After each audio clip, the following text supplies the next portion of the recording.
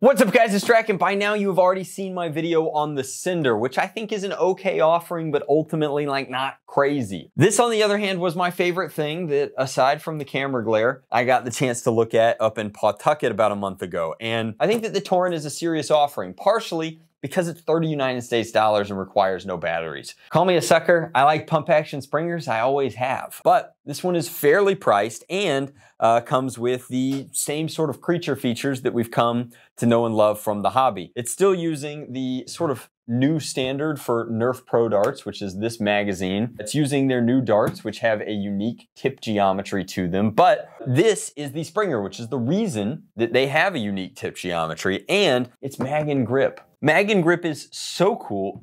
With a full-size magazine, it might be a little bit to get a handle on. I don't know. Anyway, claiming up to 150 FPS performance. It's also advertising that it's pump action. Torrent's not a bad name. And then on the back here, showcasing, you know, similar control suite to what we're used to. Trigger lock is where you'd expect. The stock is removable. I bet there's something hiding underneath.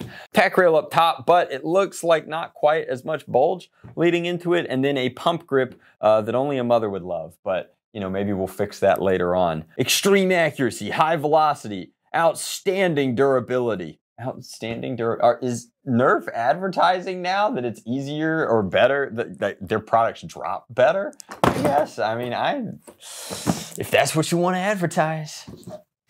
All right, so in the box you get instructions, cardboard, blaster magazine, eyeglasses, which as per usual are not branded or special in any way. These nickel pop eyeglasses you could find on any OSHA compliant construction site in your area. They don't say Hasbro, they don't say NERF, they don't say much of anything. Are they impact rated? We won't claim that they are, but for 100 FPS play, it's better to have something than nothing. Definitely a good include on their part. I just think that it's a really cheap opportunity to value add. So I'm gonna keep talking about how it's a really cheap opportunity to value add for the customer. Make them clear with orange earpieces and have them say NERF on the side. It will cost you less than 5 cents per unit.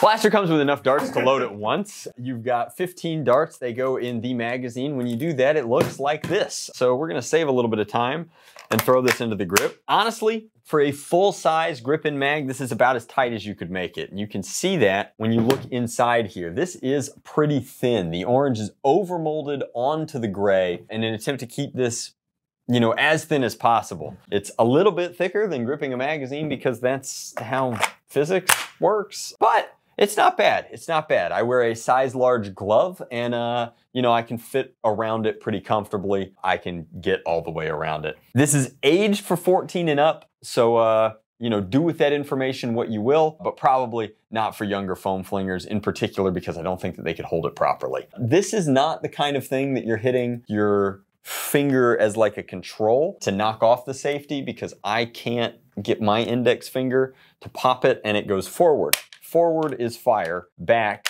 is safe. So I guess you could flick it into safe with your dominant hand, but you're not getting it into fire mode that way. As far as the stock goes, we have another pop-off stock leading into an in-strike attachment. This one's not bad, just because it's not bullpup, it's further behind the action. You're still really tight in here. If you're the age range and the hand size that you need to operate this blaster, this is not gonna be enough stock for you, as evidenced by the fact that it's really not enough stock for us.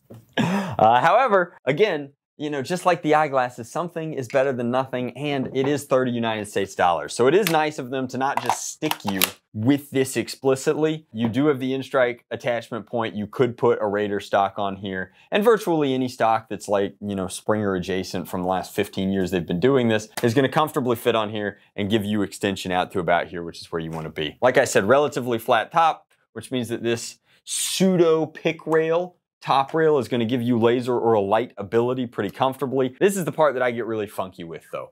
I like AFGs. This AFG feels weird. It's also the whole, ooh, how did I not notice that earlier? Ooh, that's not good. Talk about that in just a second. The blaster primes the entire shell, which is, I can't open the jam door comfortably. All right, let's get a wedge in there. All All right, so it's got a jam door inside. Presumably when I prime it forward, it'll close that jam door and then it'll be good to go.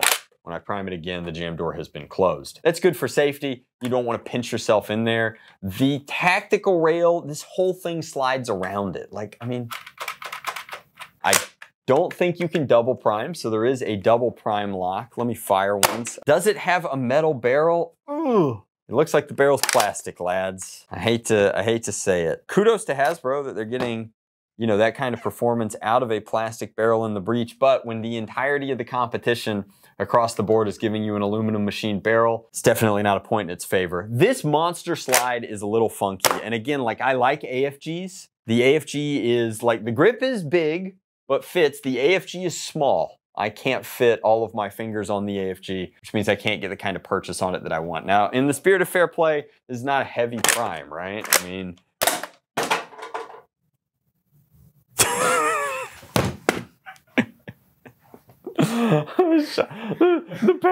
the panel is made of poster board. On the target that I shoot is made of poster board. 150 FPS is apparently to knock hot glue poster board off. So that's a little funny, a little amusing, a little goof for you guys. Anyway, the product overall at 30 bucks is solid. I mean, I think that its modification potential is exciting. I do like that they're saying eyewear required on here, because if you are doing battle with something like this, you should have something covering your eyes. He said while firing at things that could easily ricochet into him at a close distance without, maybe we should, good looking out, Hasbro. Well done.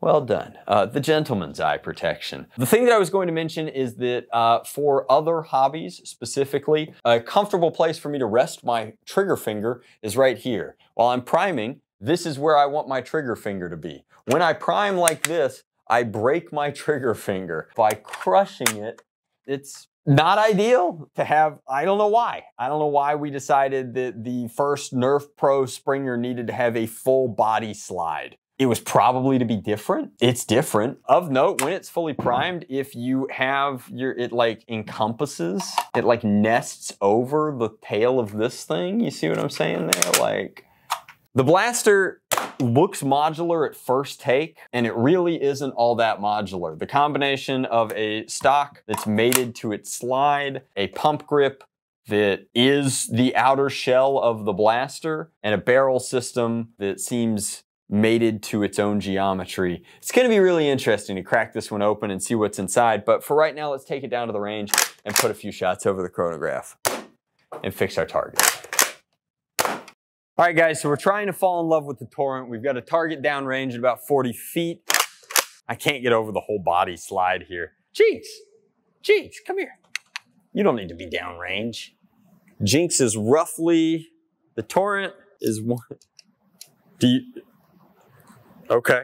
Jinx is going to be firing the Torrent. No, she's not. She's just not going to be downrange.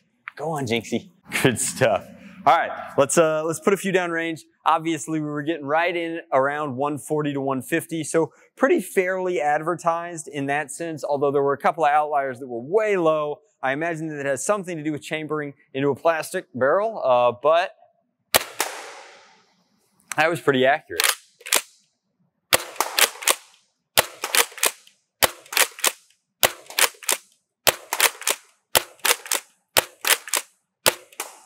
Did I test if it has slam fire? All right, we have plenty. All of those were on target, which is relatively accurate. Again, you're not mag dropping with this at all, but the ambi mag release is definitely a nice feature. All right, slam fire, yes or no? No. No slam fire, and it led to a weird chambering.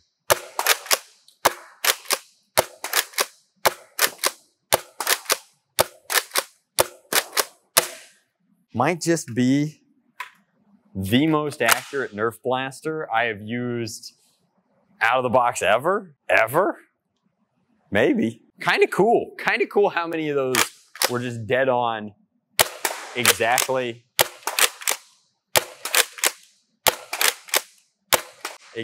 where you want them to be. Even the ones that don't fly 100% true, their spread is not a huge deviation. They are still connecting with the target, and the target is only so big.